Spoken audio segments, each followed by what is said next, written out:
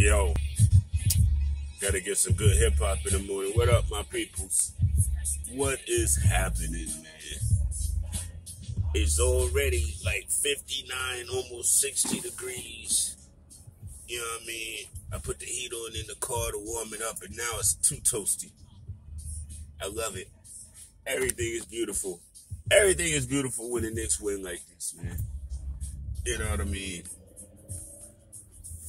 Man, the 7-game winning streak, y'all.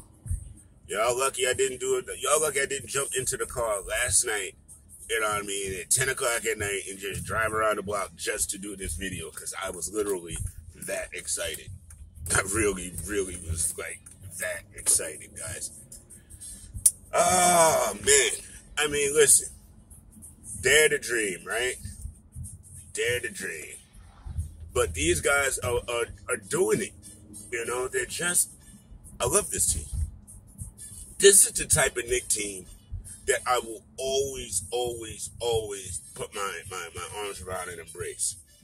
And I'm not embracing the success.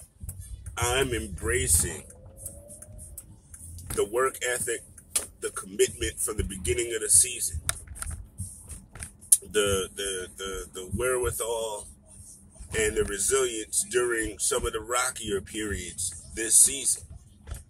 You know, it's beautiful. You know, we come together. We believe in each other. You know what I mean? And you see it. You see it every game. You see the adversity come.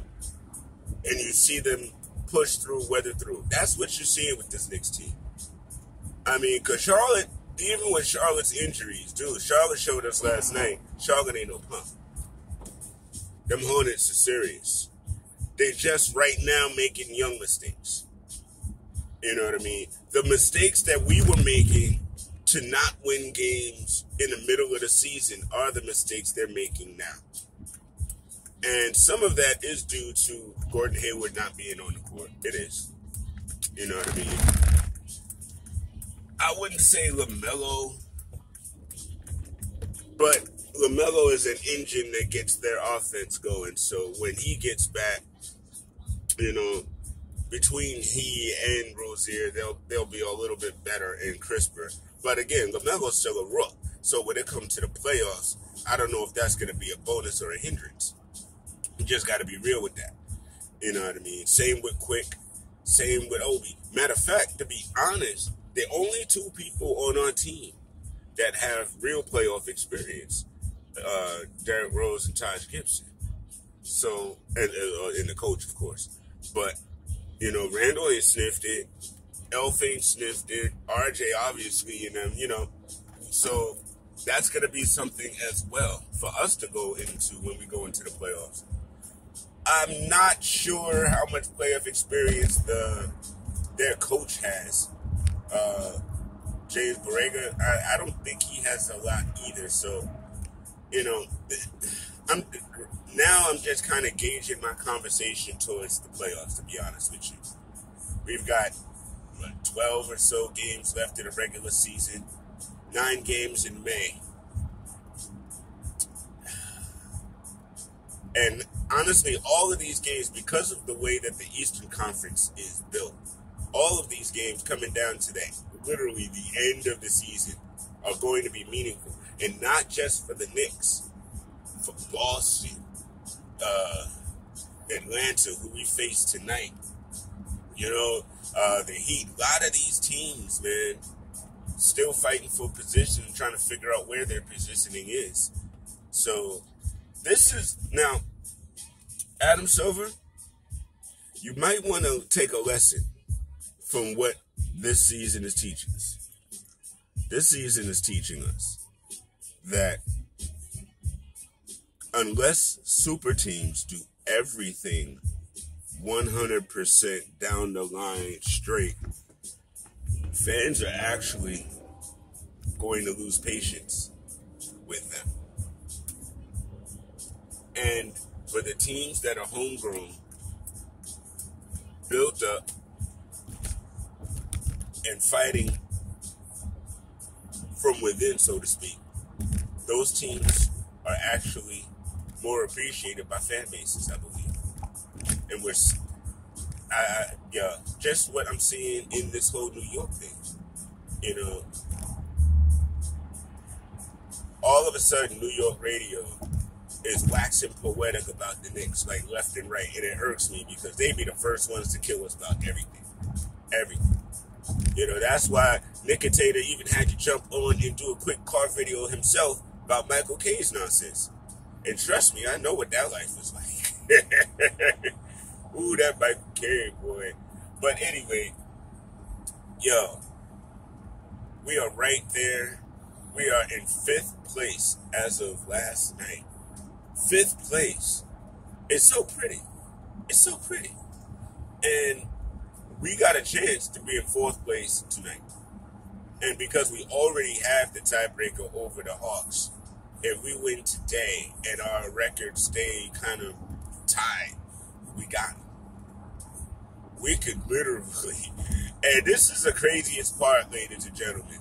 4th place means we have first round home court advantage. The Knicks, us, could possibly have first round home court advantage. And we officially, as of last night, the win last night, we officially have a winning home record. We can't jack that up even if we have a string of losses, which we won't. But we officially have a winning record at home. And it's about damn time we protected the Garden. And I'm very proud of that, man. I'm proud of our team. The season is not over yet. But I could easily wax poetic right now about the entire season. They have really done the darn thing, and they continue to do so. Did you see RJ last night? RJ said, I don't care, I'm not hitting shots in the first half. That don't matter. I'm hitting shots when they matter. Whoa. You know what I mean? And Randall, of course, now Randall didn't score as much as he does sometimes, and that's fine. Because winning plays, that's what we need. You know what I mean? And we don't need Fast and Furious over here doing what they be doing. But, folks is crazy about not caring about their lives sometimes. There was a wild accident yesterday when I was on my way in right here on this Route 1, man. 3 cars. Cars spun all over the place. It was crazy.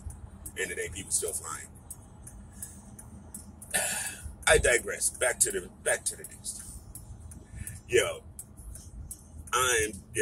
Oh my God, it's great. You know what I mean? It's great to see the Twitter family coming together the way that we are.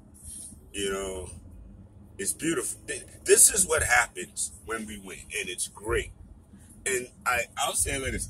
I don't necessarily like going through all the ugly that we had to go through, but if that's bringing us to this better place, I'm glad we went through it. Because this is sustainable to me.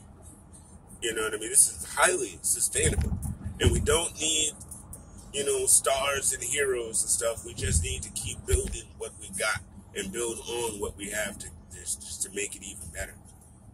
One thing, though, if there's one complaint I got, and I don't complain, but at this point, we get into the playoffs. So this is where I need our guys to start really stepping up, especially those who don't get a lot of minutes. Because when you get your opportunity, you really got to do your thing so that you can get toned up and ready for the playoffs.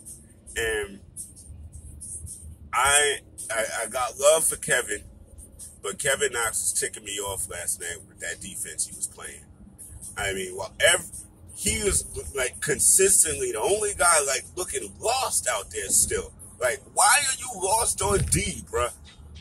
Why aren't, there was I believe it was Taj who had went for the defensive stop on the guy coming into the paint. And Kevin was right there and came in halfway. And he stopped. And because he stopped, the guy kept going and scored. If Kevin just kept going and put his feet up, put his feet in place, maybe he gets that stop. Maybe maybe the guy still goes around him, but maybe the guy misses the shot, something. But to have the idea to get there, but then don't get there, dude, and then you getting torched in the back doors, man. You getting torched in the back door plays, and again, these are the things we need to shore up going into the playoffs. We can't let easy, simple baskets go because you looking at the wrong thing or knowing what to do, just hesitant to do it. You got to get that hesitancy out you, bro. I'm not worried about you offensively. I'm really not. Kevin Knox is nice offensively. I ain't worried about that. But your defense is entirely too suspect. And I know why Tibbs took Obi out to let you play, and I get it. It's y'all both there to rest Randall and all that too while Alec Burks is out. But at the same time, it's giving you a chance in the second half of these games to show something. And Obi is about to eat your lunch, to be honest, because quietly, Obi keep doing good things. You know what I mean? So, Kevin, get up into this defense, man. You know what I mean? Extend yourself. Get that a football player. Come on, man. Come on. Shoot. But other than that, man, Reggie Bullock, yo, love you. Love y'all, man. Love everybody on the team. Team is great. We are having fun, Knicks fans. We are going to the playoffs. Whoa. You know what I mean? I truly want us to get that 4th seed. Now, I'm going to tell y'all on Saturday how I really feel about how far we can go. That's a little teaser for Knickerbocker Ave, by the way. So check us out Saturday. Me and Daddy B doing the thing. Talking nothing but Knicks. Oh, and not this week, but next Saturday, May 1st, Jay Macri will be in the building on Knickerbocker Ave with me and Daddy B doing the big. It's great. Tonight, matter of fact, Daddy B is coming on the Candid Corner, so please check us out tonight on CandidCorner.com and YouTube. You know how to find us. And Don Will of Tanya Morgan will be in the building. I'm really excited, man. So check us out tonight. We're going to be stone cold chilling. All right, y'all. One love. I will holler at y'all tonight. And I'll see y'all on Twitter. Peace.